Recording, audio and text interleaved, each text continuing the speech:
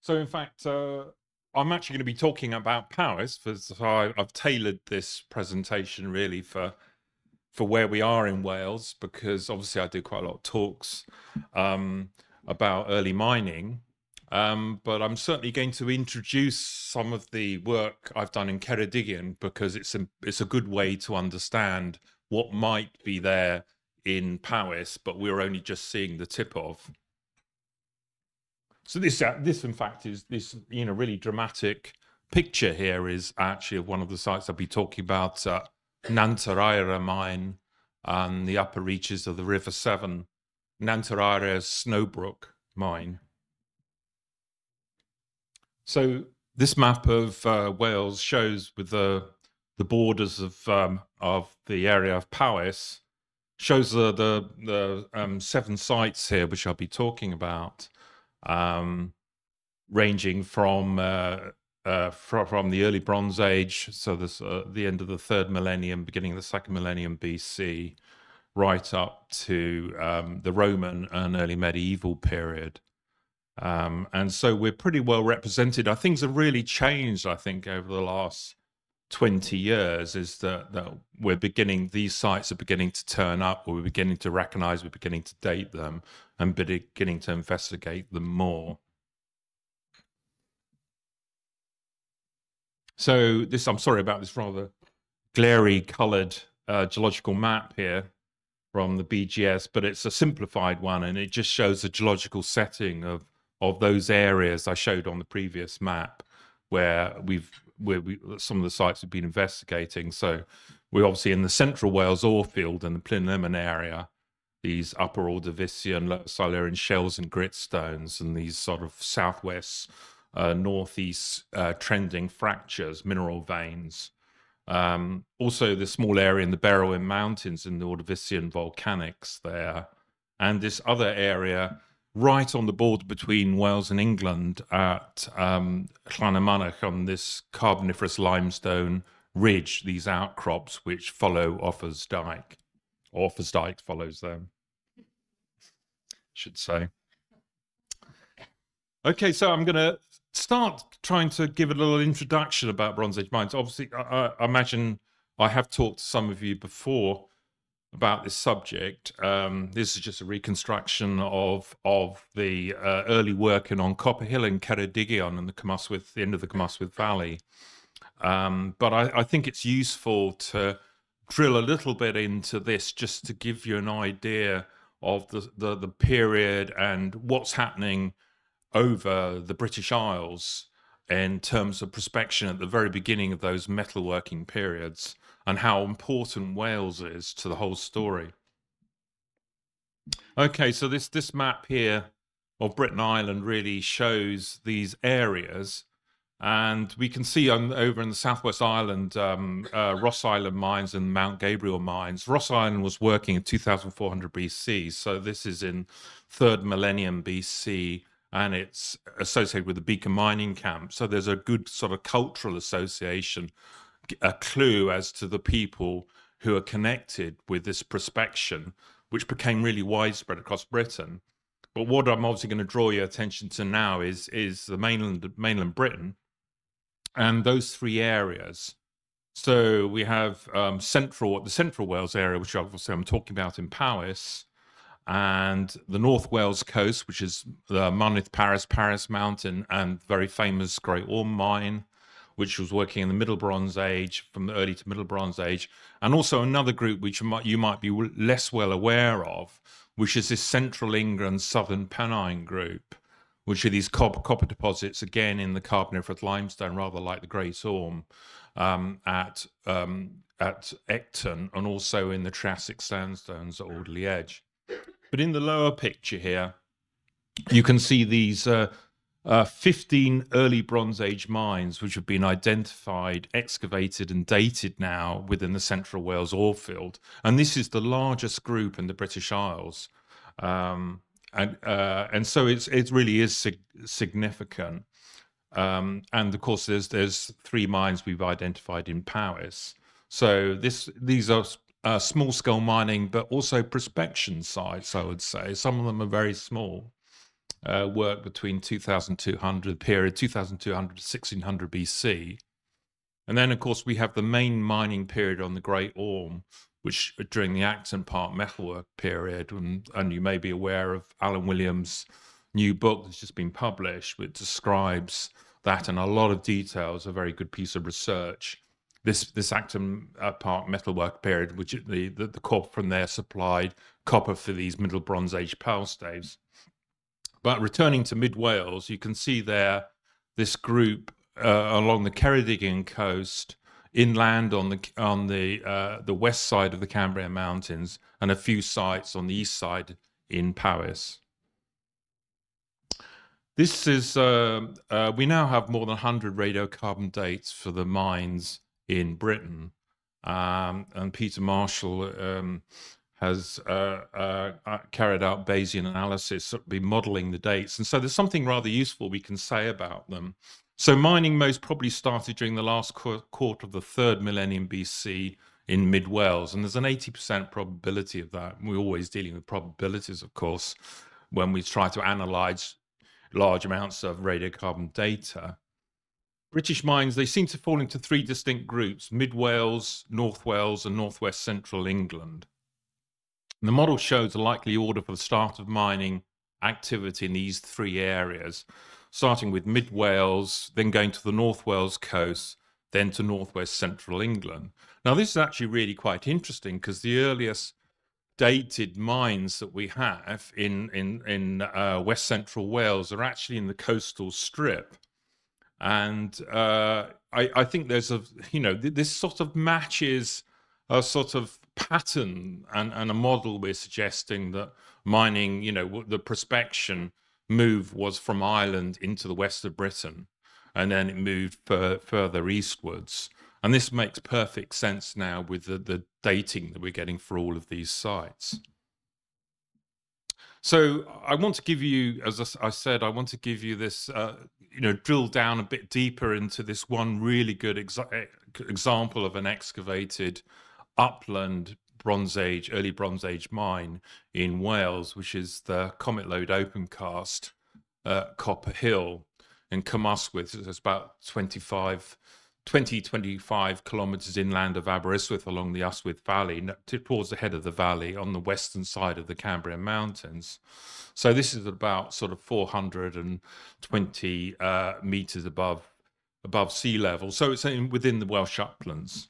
We carried out archaeological excavations here between 1989 and 1999, and it was quite a detailed and may I say back-breaking work. That all of this, everything we did had to be done. Everything had to be taken up the hill, and logistically it was a big exercise. Just give you, I'm just going to run through a few pictures to give you the idea of what some of these Bronze Age mines, when they're excavated, look like. So this is a mine gallery that's been worked with stone tools. This beautifully carved roof here and fire setting. This is in the Comet Lode open cast. This is about 2 meters below ground. These pictures on the left-hand side, you get an idea of the logistics of excavating these sites. This is we were digging down to 8 meters below ground level, and in step sections and using shoring. But I think the amazing thing here is that this is a pristine site. It's completely sealed by, and effectively, more than 3,500 years of natural sedimentation infilling the original working. So it's a beautiful site, not only for the archaeology, buried archaeology, but for the paleoenvironmental record of its following its abandonment. On the right-hand side, we see this rock-cut entrance here. This is one of the most interesting areas of the mine, and it's turned up lots of artifacts within the working area. They were mining here, but they were also processing ores within the front half of the mine. Lots and lots of organic materials were coming out from these waterlogged sediments. This is an example of, for example, this is a a fragment of a creel-type basket, which is reconstructed there. It obviously been damaged, it'd been thrown down. As it was a damaged item, it'd been thrown into the nearest fire set. You must remember these mines are worked using fire to break up the rock, and then using stone tools and antler tools to excavate the rock out and expose the mineral veins. Here we have sort of like rope. We have lots of rope and ties for tying things up, all made of hazel corylus withes. This is an antler pick made of a red deer antler. We found a number of these and lots of smaller fragments. And they're very heavily used. They're quite unlike the sort of antler picks you find in sort of henge monuments in chalk landscapes where they look almost pristine. Here, when you're working against really hard quartz veined rocks, they wear down really quickly, and you can see the tine, which is the pick end, has worn down completely, and then it's been turned around on the crown and used as a hammer. So, you know, this tool has become defunct, but then it's been used as a tool in a different way. These are very well preserved and copper stained, a lot of the bone and antler tools. This is a fragment of a withy handle, one of these hammerstones. So you can see the reconstructions. We've done a lot of experimental work with these, working out how they were used on underarm against the fire set rock.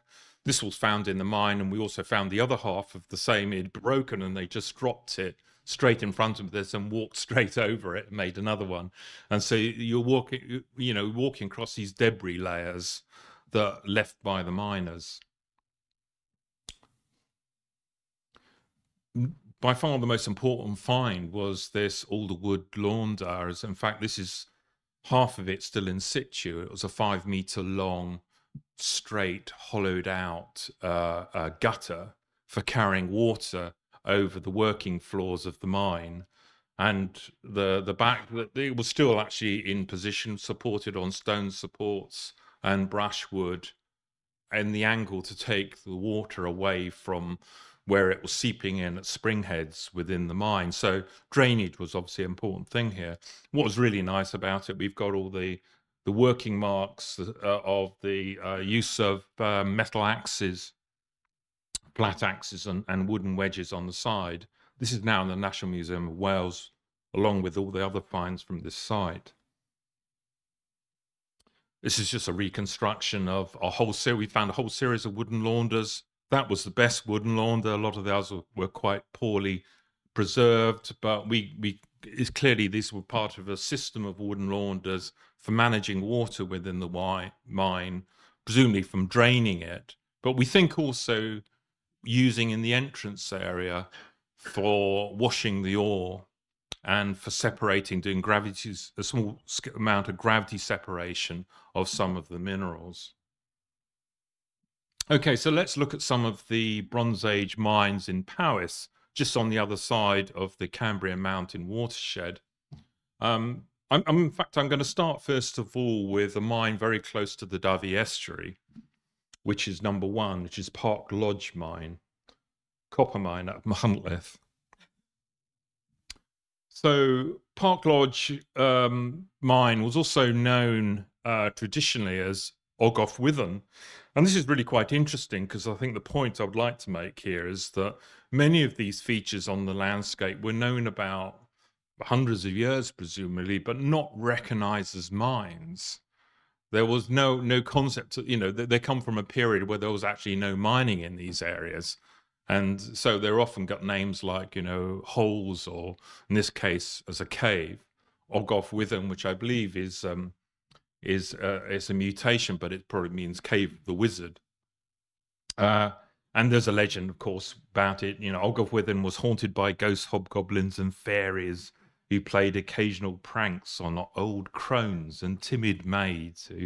So it's quite a romantic sort of thing. Even in the 19th century, this tradition persists. But in 1869, this was rediscovered by a local miner, and was even then referred to as an ancient Roman working when they found examples of stone tools and some later tools as well. In 1972, Morris thought this was a medieval mine, I think because within a lot of these sites, as we'll see also at Nanterre, as well as the stone tools, they found in the complete infill of this feature some iron tools as well, which is exactly what you know, because this is effectively a sink, and there's always people coming back, and so the upper layers have got later tools in, but not a lot of them, because most of the later work was very small scale, medieval or early post-medieval. So this, you know, we were coming to this site for a number of years when we were surveying mines in central Wales, and we were obviously aware of Cwmystwyth, and we were always intrigued by it, but frustrated at the same time because we couldn't find any examples of the stone tools that have been talked about in the antiquarian reports, and I think basically there was so much hill wash covering the early tips that absolutely nothing was visible. But in 1996, I was contacted by John Mason, who's a well-known geologist in the area who visits a lot of the mines doing his work. And he said there's a badger set that has just turned up on the edge of the small open cast there, and right in the middle of the spoil of the badger set is a stone tool. He was absolutely right, and there it was, and that was the beginning of our work. And so, you know, in 1997 we carried our load of test pitting and some trenching all the way around to find where the early spoil tips were, and got stone tools and charcoal from fire setting for radiocarbon dating. And this is written up in AW37. In fact, there's the radiocarbon date there. So this is very much, it fits into that that range of early Bronze Age activity that I already mentioned. You know, very typical dates for about 1900 to about, you know, mid 1600 Cal BC, and we have a number of other dates from there as well. So the hammerstones, this is perhaps a good example of some of the hammerstones that are coming out of these Powys and Ceredigion mines, of course. But in this case, there's some really nice examples. You can see the one on the left there. It hasn't actually been grooved, but it's been notched alternately from one side and then from the other side to take a withy, a handle around it. And the flat broken cobble has been used as a mortar. So these are very utilitarian tools that are just picked up and reused, and then picked up again, thrown down, then picked up again and used for something else.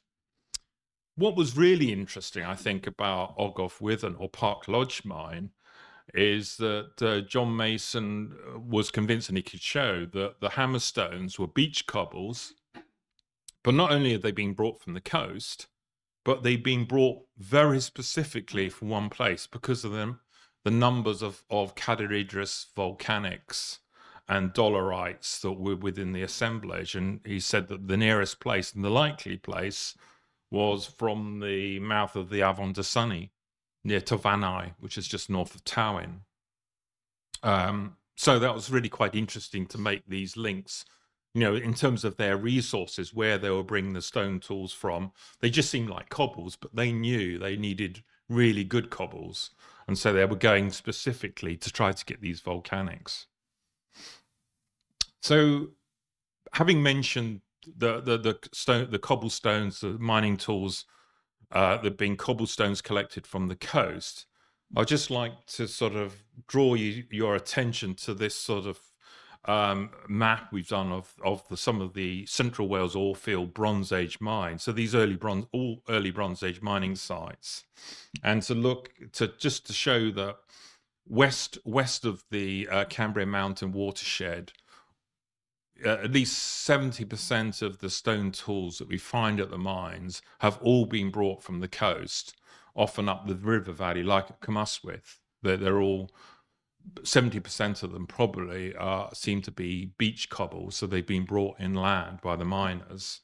but east of that Cambrian Mountain Divide. And that's seems to be a geographic sort of barrier that the stones, the cobbles they're using for stone mining tools are either collected from the rivers or from the glacial till, or rarely they're also quarried from the actual hard rock outcrops.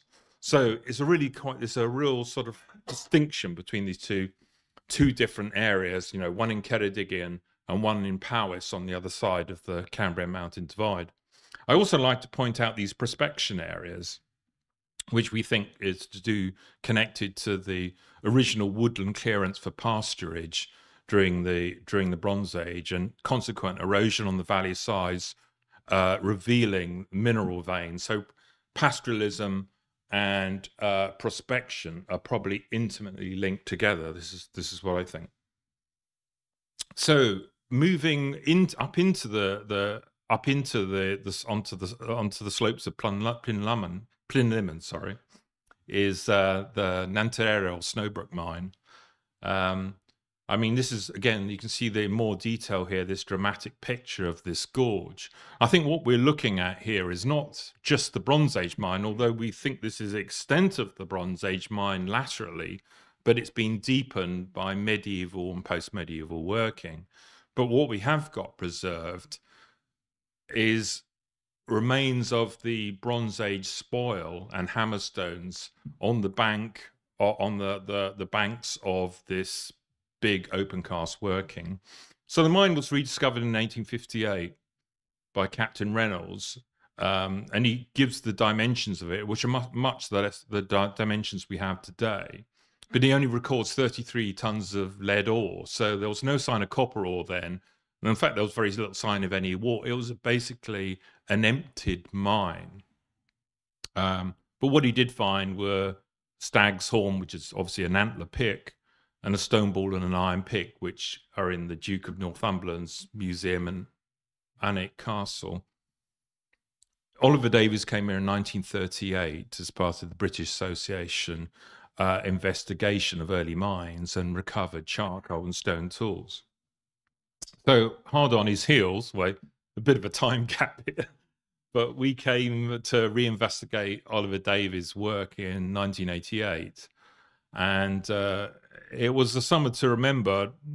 It was a very successful summer, but all the odds were against it. We were working for a week in continual rain, and when it wasn't raining, it was we were just working in clouds of midges, and then there was horseflies, and it was basically it was a sort of terrifying ordeal, but we did in fact find what we were after at the end of it, despite of it. And you can see the example of this section cut through one of the tips that Oliver Davies describes, and you can even see from here the amount of dark, the presence of charcoal throughout there, because the rock is so hard of the upper Ordovician sandstones there. They required an awful lot of fire setting, so the use of fuel in this mine must have been enormous, and hence one imagines that the results were worth it. Presumably oxidized copper minerals in the upper part of this copper-lead lode.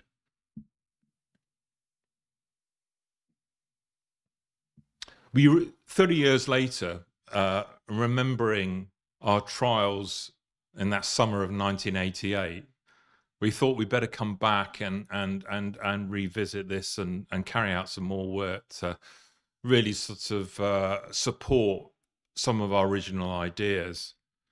And what was very useful about this, that we basically sampled all the way along the exposed outcrop, and for more than 100 meters, we were finding Bronze Age spoil. It was, it was quite an incredible. We only at that point realized how extensive those prehistoric workings were. They weren't going down, but they were going laterally all the way along the lodes. So it was a significant mine. And it's interesting we talk about the mines at Copper Hill at Cwmystwyth, producing maybe between 10 and up to 20 tons of copper metal. It's very much an estimate. But, Nantir Era may well fit into this sort of model of a medium to large size mine. The other very interesting thing, as I sort of alluded to already, is that we found evidence for hammerstones being quarried from the outcrop, these hard sandstones. So they're using the same rock to mine the lode country rock, but bearing in mind they have to very heavily fire it because they don't have anything tougher than the sandstone from the rock on either side of the lode in which to break the rock up. So that's probably the reason why they had to be so intensively fired, this rock, to get to mine.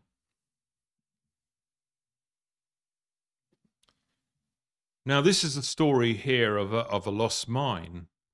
So, Nantyricket mine on the River Severn, which is, if any of you know, in the very headwaters of the River Severn by the Severn Brackets Net waterfall. Just a little way down from that is the site of Nantyricket copper mine, which O.T. Jones refers to in 1921 in his memoir. And what's quite interesting, it's also referred to a hammer in a parochial account of the area of Llandudloes. He also refers to Nantyricket or Cymricket. But as O.T. Jones pointed out, the name is really interesting because there's an old open cut there. So in 1988, we found this mine, but we didn't survey it. And we found the open cut working, which we believe was Lochus Ladron, or Thieves' Den. And of course, this again alludes to exactly the same thing I was saying about Ogof Witham, is that this was a feature in the landscape which was at the time not recognized as being a mine simply because it was so ancient. But it was on a copper lode. So we came back here in 2012, desperate, to try to find it. And in fact, it took 2 years to find this mine. And what had actually happened is there'd been a large-scale forestry operation, and they'd filled in the open cast and destroyed the tip that O.T. Jones talks about. But what we did find was the location of this tip down by the River Severn and the base of the tip and some datable material. So this is a plan of the Nantyricket mine. So you can see how close to the River Severn this is. So some of the original prehistoric workings have probably since been washed away by the river. The Loch Sladron open cast no longer exists. It's been filled in by and a forestry road covers it. The interesting thing is, from finding datable material, is that it's too early. But I think what we have here is the actual ground surface immediately beneath where we know there was a Bronze Age mine tip with hammerstones. And so I think what we're dealing with is possibly there's some other settlement activity there, or an alternative explanation is that there was original extraction here early, perhaps even for pigment, bearing in mind the copper minerals and secondary copper minerals that would have been present there. We really don't know, so the jury's out on that. But it's interesting, this is all one early date, which is out of kilter in a sense with that very precise range that we have from all the other sites. Now, I'm just going to briefly it's useful to sort of just ponder for a moment on the model for prospection and mining during the Bronze Age in these upland sites in central Wales.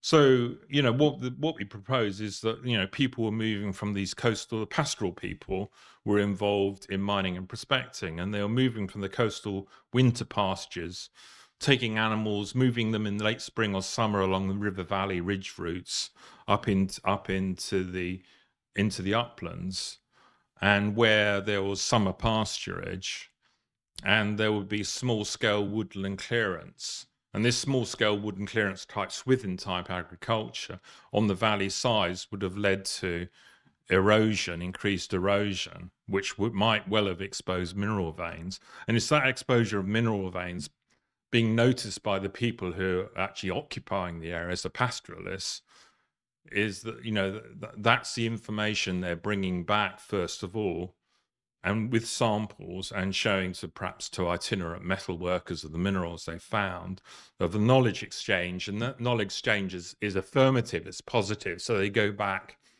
seeing that this is a valuable, you know, pastime to cohabit with pastoral activities, and so they became pastoralist miners.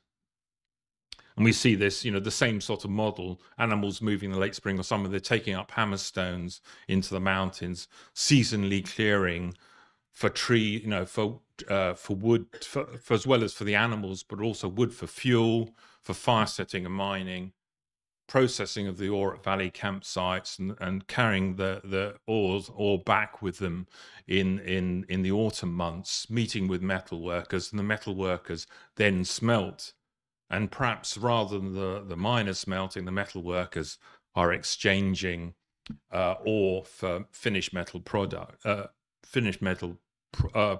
which are useful to the pastoralists. So, in relation to these two Plynlimmon mines in Powys, Nantareira and Nantarychit, we wanted to do some coring in the uplands, and this is in the area around Plynlimmon. And so we cored near the source of the River Severn with as part of the Metal Links project with my colleague Tim Mayle, who's a palynologist. So we wanted to look. We recovered a 2.5 meter core from this ombrotrophic, which is a rain-fed peat bog right at the source of the Severn, and we had use of a core scanner, XRF core scanner at Aberystwyth in the Department of Earth Sciences. And although I mean, I tend to look at this and think it's not over. I don't really know how significant it is, but what's really interesting, if we look at that, the trace for silicon from this peat profile, we see there's very little clastic material coming in. So there's not material being washed into the bog. It's only a rain-fed bog, and any heavy metals are coming in are liable to be coming in from the atmosphere. So that's a good thing. What we can see is there are some peaks, both in the Bronze Age, the Iron Age, the Roman period, and also in the very early medieval period for copper. They're not, in terms of amplitude, they're not so convincing, but at least they're there, and they may well relate to some small scale. It is actually picking up some traces of prospecting and mining in those upland areas. What's really significant, though, is we have no lead during the early period, but suddenly lead are turning up in the early medieval periods, which is very distinctive at the top of the lead trace. So, you know, in a sense, but not copper. So it looks like the interest was in copper early, and then quite a lot of lead coming out from the mines from the medieval period onwards. Okay, so let's look at Iron Age mining. So there's one site here, and this is the site of Llanymynech Ogof, which I mentioned over on the Carboniferous limestone on the Welsh borders, just into Powys. So this is we went there in 2021 we got scheduled monument consent to survey and excavate underground. I think this picture gives you an idea of the sort of interior of this working. In fact, Llanymynech Ogof is you know, Llanymynech Cave, but it's always been referred to as a mine. Well, in fact, it is in fact partly a cave, and this is the one sort of revelation that we made, which I don't know why, but I don't think this had been picked up on so much before. We're actually looking into a sort of karstic tube up into the limestone here from the mine workings. So there's definitely karst everywhere within this system, but we know it's also a mine because there's mineralization. So this is looking out from the front entrance of the Ogof. So this large natural amphitheatre in front of you, which is now the Llanymynech golf course, but you get the feeling, in fact, what we're looking at is the interior of what is the largest Iron Age hill fort in Wales, Llanymynech, and effectively the earthworks follow the natural topography around this large amphitheatre. On the west side, we also have Offa's Dyke. So on the highest, they've used the highest part of this limestone ridge to erect the dike in the very early medieval period. One other thing I would say about this picture is that in the centre of this natural depression is a peat mire, which has now been, of course, drained for the golf course.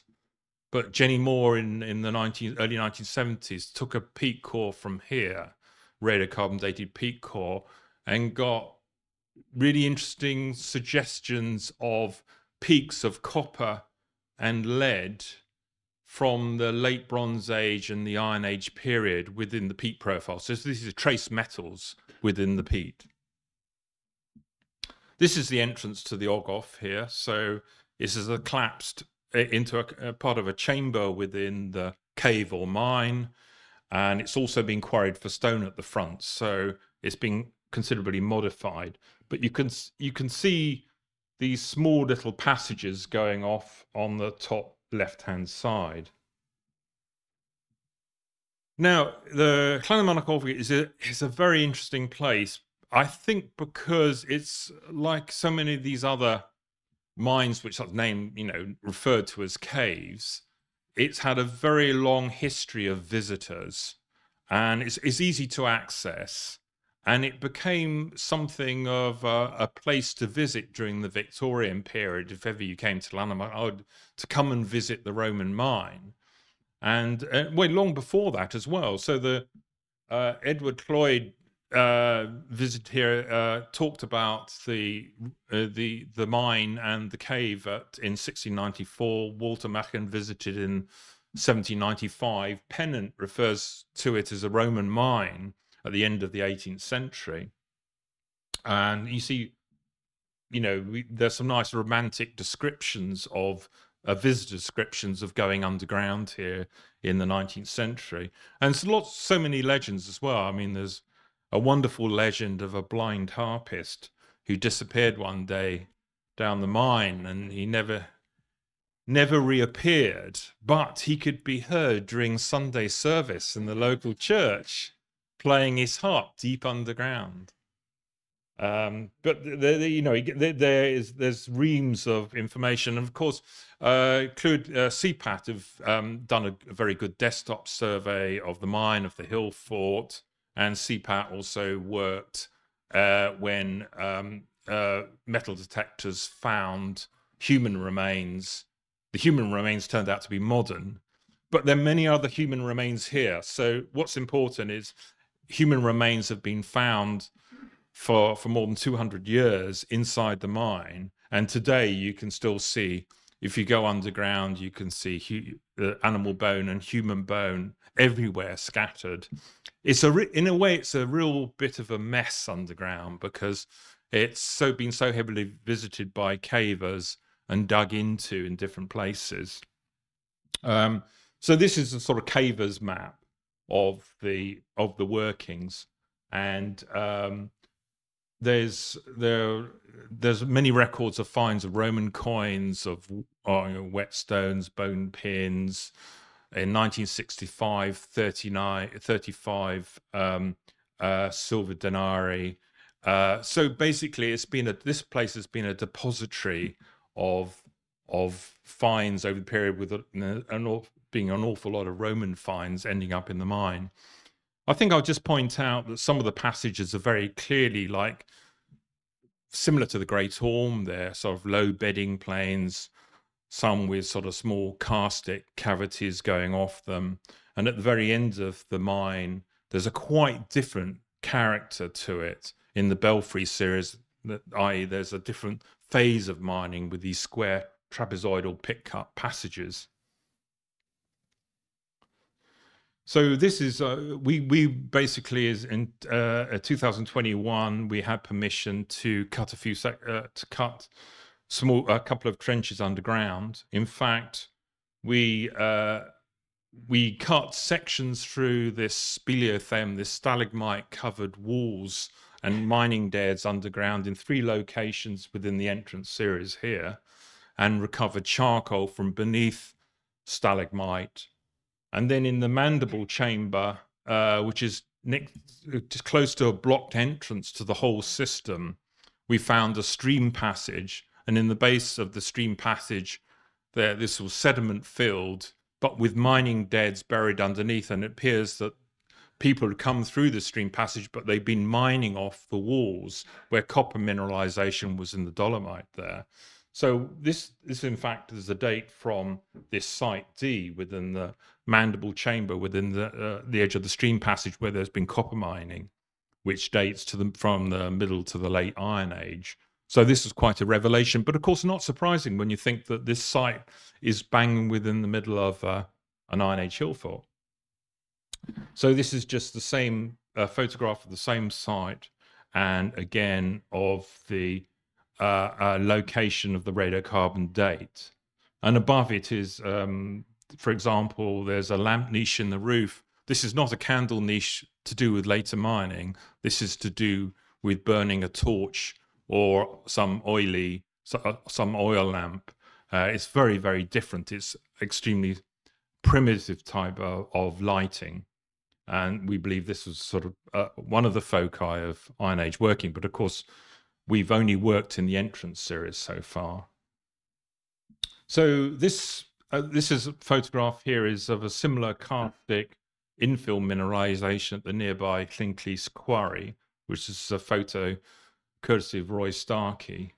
And it gives you an idea of the sort of mineralization which is no longer present, that would have been taken out by perhaps the Iron Age miners.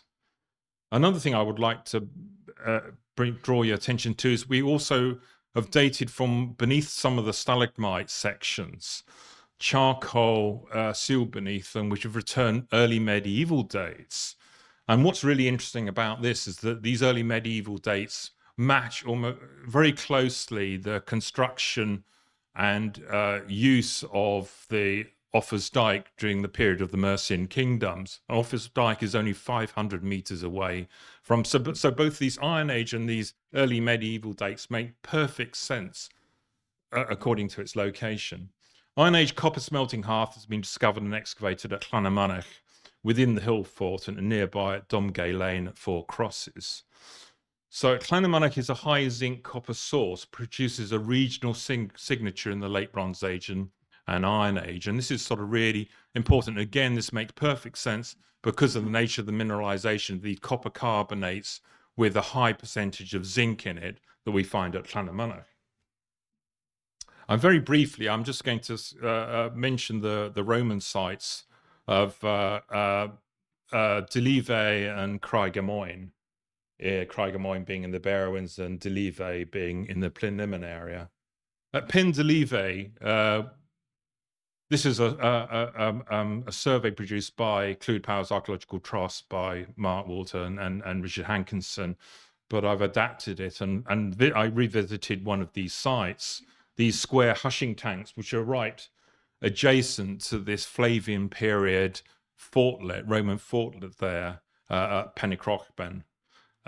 So from the base of the exit, leat exit from one of these square tanks, we have a radiocarbon date, which is it's early medieval date. But when we bear in mind the sort of results they were getting from the Roman leats, excavating the Roman leats at Dolocothe, the Annal, and the Cothy leats, from the abandonment layers, the peat infill, they're getting peat layers. So basically, it's a terminus antiquem for an earlier use of the leat. So we don't know, but these tanks could be early medieval, but based on their shape and examples from elsewhere, they're very much like Roman hushing tanks.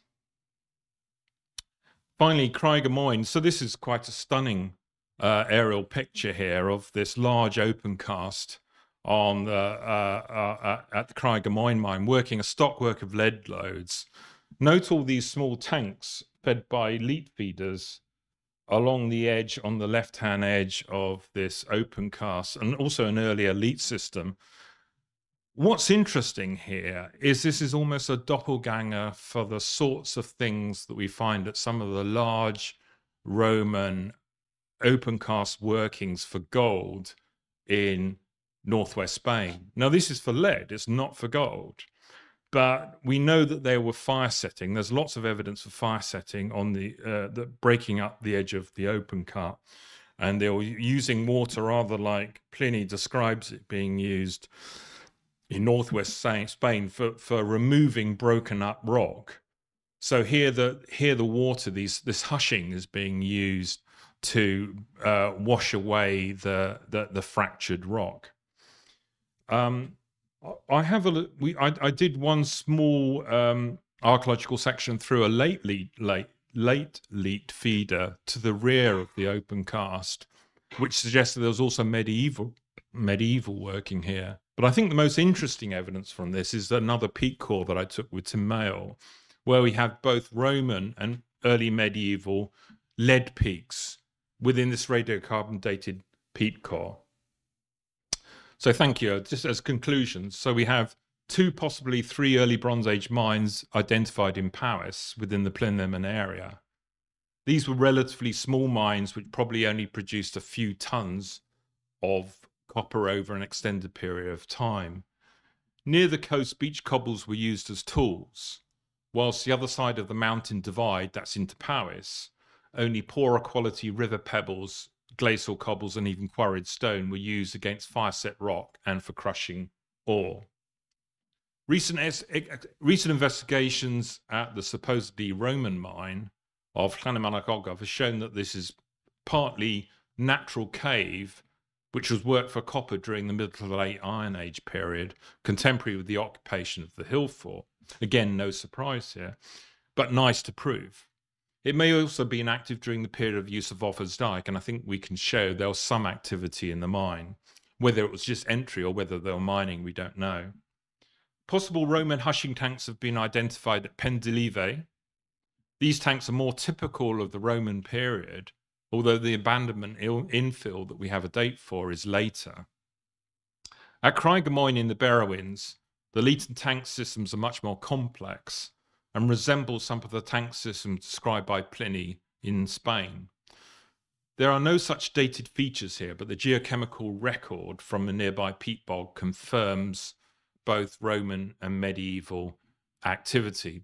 Mining, perhaps smelting, but certainly mining activity, which supports the contention that Cwmystwyth was worked from the Roman period onwards.